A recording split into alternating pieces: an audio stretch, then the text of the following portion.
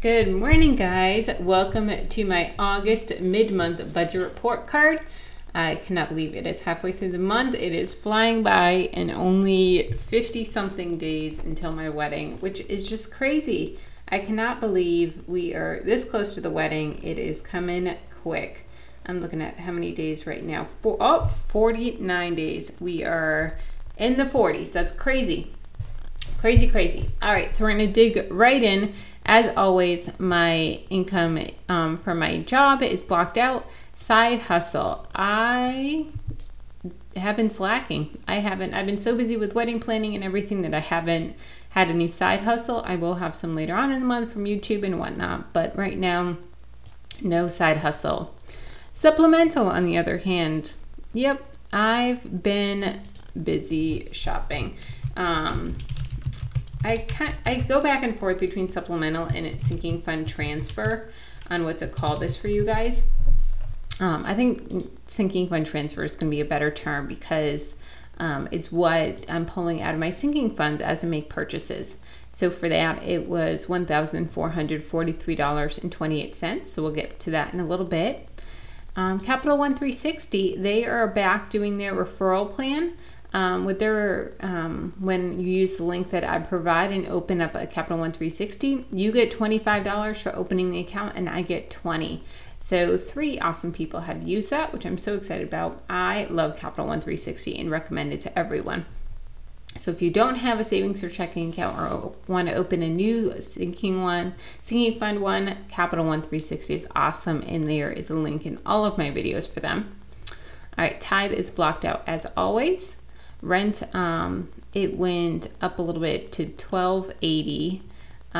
That's how much I had to pay for the new apartment, and then next month it's going to go up to $1,580. Electric was $32.15, which is awesome. Renter's insurance. Okay, so when I changed my address for my renter's insurance, I asked if they had any discounts if you pay a full year at a time, and they said yes. You save, I think it was $13 for the year, $30 for the year, something like that. And so I was like, let's do it. So I paid for the whole year for renter's insurance. So you won't see this line going forward, but you will see it as a sinking fund. So it's going to be down here, renter's insurance, $10 a month. So that next year I can just pay it in full. iPhone, internet, and UFIT haven't, the bill hasn't come for those yet. Weight Watchers, $8.31 as always. Groceries was $48.32. So a couple meals so far. Aldi $20.75, Walmart $8.28, and Aldi $19.29. Let's see here. Eating out.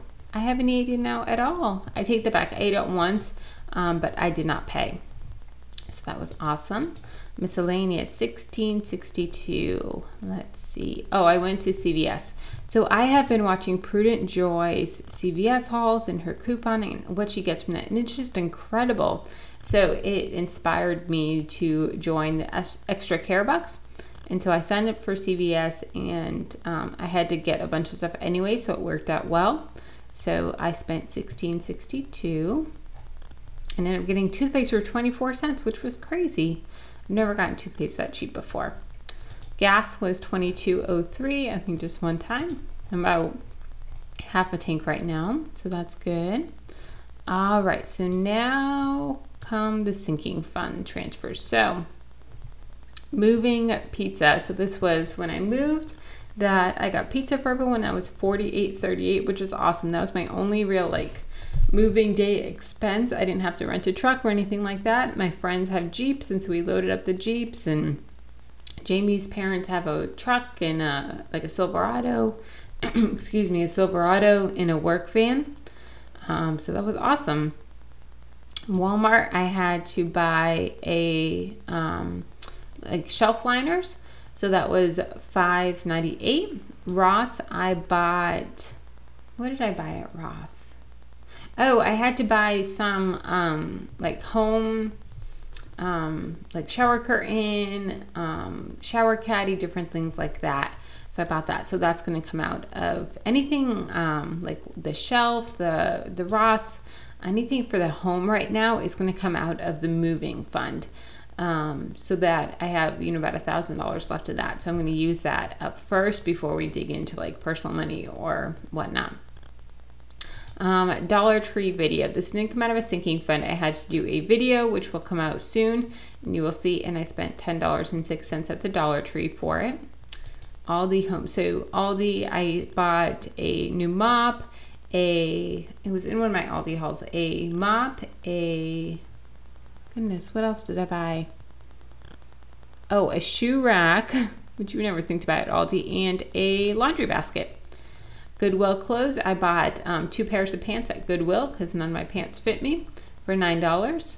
Wedding band, I bought my wedding band and that was $1,200. It was way more than I thought it was going to be, but it matches the engagement ring, and so it is gorgeous and I'm very happy with it.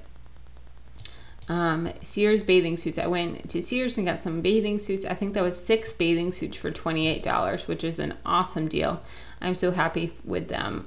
They were a couple different prices, but they were around $5.60 each, which was awesome. And then I think a couple were a little bit more expensive. David's bridal shoes. So I had to get shoes. I bought shoes for the wedding, but I know that I'm not gonna be able to wear them all day long because they're quite constricting. So I bought some like dressy sandals as well, and they're ones that I'm gonna wear for the bridal shower as well, and I can wear them for Easter. They're just white, nice dressy sandals. So $32.05. And then Sears dresses. I bought 2 dresses for the cruise. So they were, one was a maxi dress, and I actually think I'm going to wear that on the bridal shower day as well. And then a like dress cover up, for the pool. So that is all of the, these are all sinking fund transfers with the exception of the Dollar Tree video. All right. So then as always, my debt is at 0, because I have paid it all off. As you guys know, emergency fund is sitting at $1,000 until after the wedding. Christmas and all of this stuff is not getting funded until the end of the month.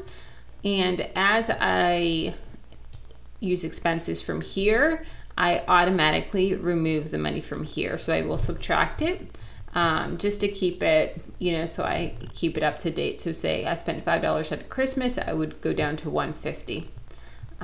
So that is for my sinking funds.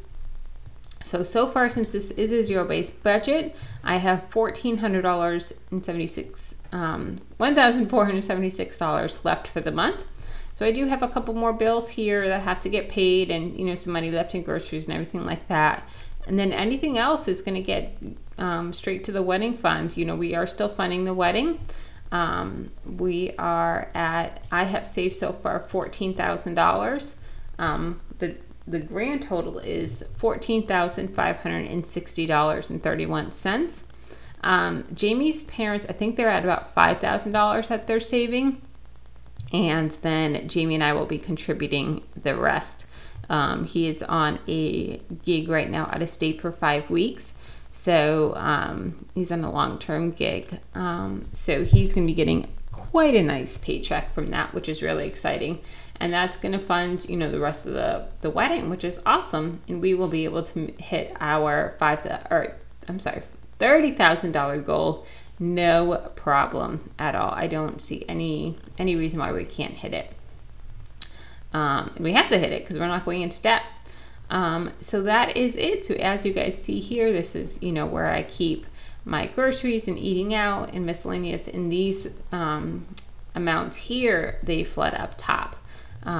So yeah, so that is August's mid-month budget report card. If you do want to create your own Excel budget, I do have a whole tutorial which goes step by step on how to create it. It's so easy. And I've gotten so much great feedback from you guys on it, and so many people have made their own with it. So it will be linked down below in the description. It's a 4-part video series, which is just so much fun. And yeah, so if you have any questions on creating your own budget or on how I do my budget or any of these line items, let me know. I'd love to answer those questions for you. I'm pretty much an open book. I do get asked quite frequently, you know, this is a zero-based budget, and why do you block out the top? You know, why do you block out your income when you can just simply do the math and figure it out? The reason for that is I'm a very open person, and I honestly don't care if you know how much I make, but that is the agreement that I've made with my work. You know, they don't want, I do have some coworkers that watch, and they don't want it, you know, people to know how much I make. So that's just the kind of workaround that we did, that it wasn't too obvious of how much I make, but just that it's blocked out, just to kind of cover our butt. So yeah, so that is my August mid-month budget report card. Thank you guys so much for watching, and I hope that you subscribe if you haven't already. All right, I will talk to you later.